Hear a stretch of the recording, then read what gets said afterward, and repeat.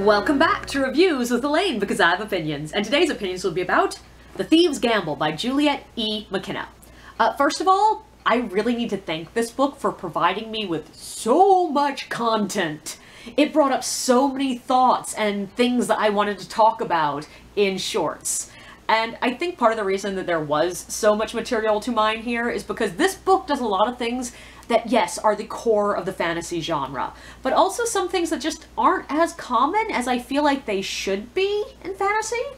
But this is the story of a woman named Levac, I'm not sure. She makes her living as a professional gambler and an occasional thief.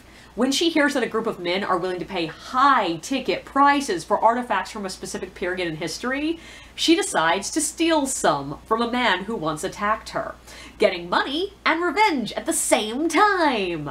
The theft goes off without a hitch, but when she tries to sell the goods, she realizes she is in over her head. The buyers are a wizard, a scholar, and a swordsman, working for the Archmage, one of the most important political figures in this world. And they know she stole this artifact. They give her an ultimatum. Either help them retrieve some artifacts from owners who have refused to sell, or they will turn her in. But little do any of them know, they are not the only ones seeking these artifacts, and the mysterious rivals are willing to kill to get them. So, I read this book because one of my favorite authors, Tanya Huff, recommended it, and I get why. There are a lot of really interesting things going on in this book. There are some really likable characters. Some of the most impressively clear and evocative action sequences I've ever read, and some elements that I just don't see in a lot of other books. Also, this book in so many ways is so reminiscent of the fantasy I was reading in the late 90s, early 2000s, which is the era I discovered Tanya Huff. But also, this makes sense because this book was published in 1999, and that was an era with a very distinctive flavor to the fantasy. There was a huge pushback against what many people felt were the very tired tropes of fantasy. A lot of the stuff that nowadays people make fun of. The wish fulfillment, the big barbarian in leather being like, oh, cronk feet. Stuff like that. And it was an era of brassy female leads, casual gay representation, an interest in fantasy worlds that more accurately mirror our world's history, and a dismissal of the romanticization of the heroic quest. This is a time of roguish heroes using naughty language and shitting in the woods. And I love this era of fantasy novels. I honestly often wonder if part of the reason I struggle so hard to get published is because my writing sounds an awful lot like 90s fantasy novels, because that's what I cut my teeth on. But there are some things that, reading in 2023, I found a little bit tired in this book. Almost too 90s. Specifically, there is a little bit too much direct statements of how real quests aren't like the heroic epics. Occasionally, Livik even drifts a little bit towards not like other girls with her badassness and looking at women in skirts and be like, oh, I don't like wearing skirts. And there are a few things that felt a little bit like they'd been added to the book specifically as a way of saying, look, I did my research, I know about history. And there's a lot of talk in the first half of this book about technological advancement going on around the world, and specifically, like, we're talking about early medieval technological advancements, things like blast furnaces, advances in smelting, and the enclosure axe, which I found a little bit distracting just because I personally think the enclosure axe may have been the worst mistake in humanity's history. But all that talk of technological advancement felt a little like it was supposed to be going somewhere, either thematically or plot-wise, and it just sort of fizzles out. It was there just to make things feel more historically accurate.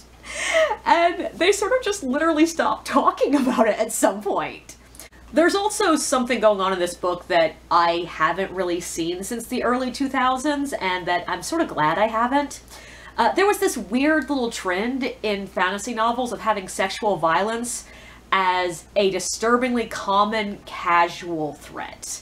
I feel like it came out of that desire to be more realistic and more real to life and be more honest and visceral, and like objectively It was very common in the medieval, Renaissance, and Victorian eras that a lot of fantasy novels are loosely based in, as it is common now. But authors sort of just wanted to acknowledge that this was a real danger that women really faced and would face traveling alone in most of European history. And that in the ultra-violent worlds that a lot of fantasy novels exist in, this is going to be a real threat. And my distaste here doesn't stem from the realism. Like, I accept that this is realistic. It stems from the tone. It's just this casually dropped thing that happens like 5 or 6 times in a book that they'll just mention it in passing. It's the reason Livik wants revenge on the random guy she steals from in the beginning. He tried to assault her. And so we are literally like in the first section of the first chapter. We have barely gotten enough exposition to know where we are and who these people are, and our main POV protagonist is remembering the time she was almost assaulted. It's just a lot. And there are several other times in the book when it just sort of comes up in passing, and a couple of times it's treated really dismissively in a way that sort of feels a little bit just distasteful. And like, it's not like a breaking point for me, but be aware that if you are easily triggered by discussion of sexual assault, this book might not be the one for you. The inverse side of that coin is I do appreciate the fact that this book was pretty sex positive. Like, Livik has sex with someone just because she wants to. And though she does get emotionally attached, it never develops into anything like a romantic or love romance like kind of thing. And I appreciate that. It's actually really rare that we have characters who just have casual sex that stays casual. And it is so clear that this relationship is just about casual sex. She was hitting on the gay guy like 10 minutes before, and when she found out that he doesn't like women, she's just like, okay, well, this other guy seems nice, let's go with him instead. And I sort of love that.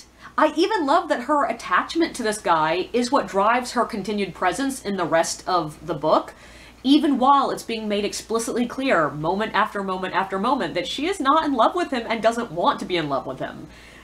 I like the fact that it is acknowledged that 2 friends having sex can be a thing! And I also really want to talk about the overarching story here, but there's one more relatively minor thing that I need to talk about before I get to that. I am not sure if the author was unclear about which of her secondary characters was more likable, or if she just wanted to do something out of the box, but the other main POV character in this book is fucking annoying! Kazel, whose name sounds way too much like casual, like that was a problem, but he is a pretentious, arrogant, self-centered suck-up, and he strongly dislikes one of our most likable characters in the book. And to make it even worse, we find out at the end that the reason that Kazel hates Shiv is because Shiv is gay, and once mistakenly thought Kazel might be as well and offered to set him up with a guy. And it started a fist fight between the two of them. So not only is he an asshole, he's homophobic to boot. And a little under half of the novel is from his point of view. And I'm just like, why? Especially considering we could have gotten all the same information if Alan was our secondary POV character. Or even if we just skipped these sections with the 2 of them until Darnie shows up and he could be our secondary POV character. And, like, Darnie, like, she clearly wanted us to think he was less likable, because, like, Livik hates Darnie, but he's a lot more likable than Kazel. Like, he's brusque and demanding, but he's honestly not much worse than about half the heroes in fantasy novels. And instead, we're just stuck with Kazel, constantly whining about how the Archmage likes Shiv better than him, how no one shows him the respect he deserves, and planning ways to get ahead. And we do get to see him taken down a notch or 2. We get to see him drag himself through the mud, and I'm guessing that was supposed to be cathartic. But some of those scenes really felt like they only existed to show us Kazel, like, you know, sticking his own foot in his mouth.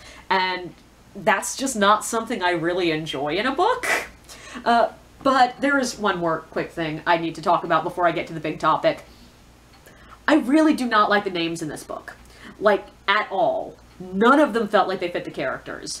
And some of them felt weirdly misgendered. Like, maybe it's just because my last name is Alan, but having a girl character named Alyn, it just sounds like a boy's name. And it was the name for the by far most feminine character in the book. And Darnie sounds like a little girl to me, but he's a big, strong, angry, aggressive swordsman. And, like, it would be one thing if the author was purposefully trying to do something with that, like showing, like, something interesting going on with gender expectations, but instead it just sort of felt like the characters were misnamed. And now, finally, we're at the point where I can talk about the thing that is sort of the crux of what I want to talk about. The story structure in this book was just odd.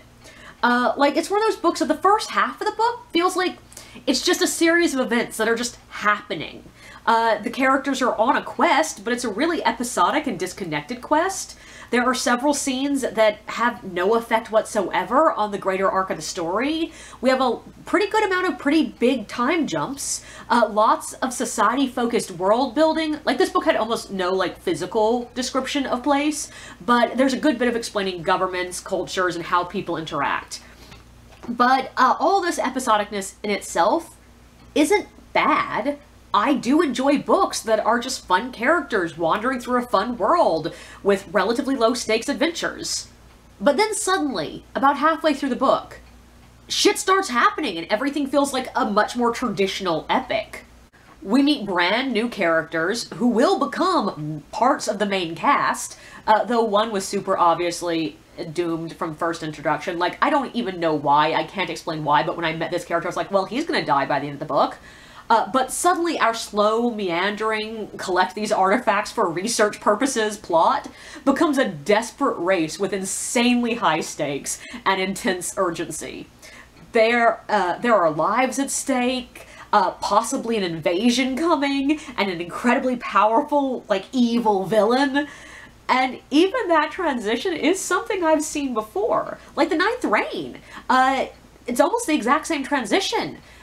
That book starts out with them just sort of doing research that suddenly evolves into a violent, like, world-ending quest. Except it's far more obvious that it's coming in Ninth Reign. Like, there's foreshadowing out the wazoo in that book. And the quest at the beginning has higher stakes to begin with. And it directly feeds into the big quest at the end. It all feels very connected. It feels like we just suddenly start rolling downhill a lot quicker. But here, it really feels like two separate books that happen to include some of the same characters. To make it even worse, the casual sections still feel like they are the meandering book until almost the end.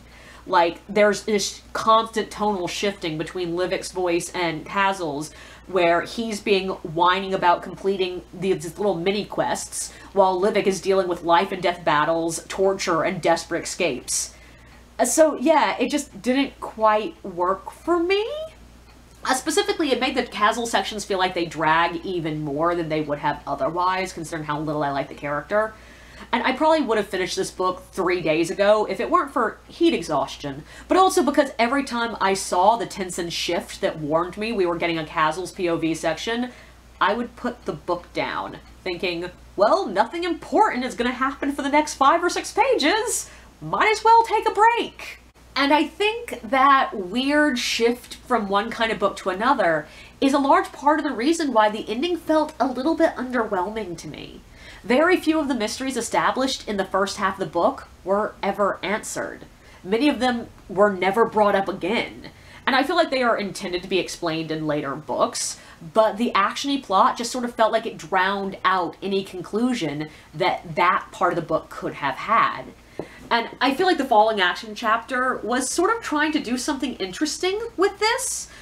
So Livik and the others are trying to return to the vibes of the first half of the book. Try to return to the lives they were living and completing their little tasks and just living their normal lives. But you can feel the tension of they can't quite do it.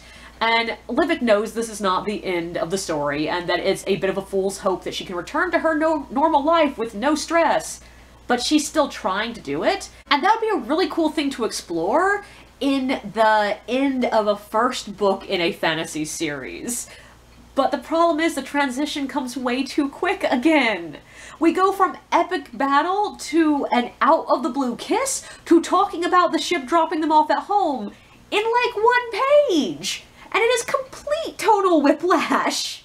But the thing is, I still really liked this book. I thought it did some really interesting, unusually crafted world building. Like, the world itself is nothing out of the norm for a fantasy book, especially from this time period. But the way the author painted it was really cool.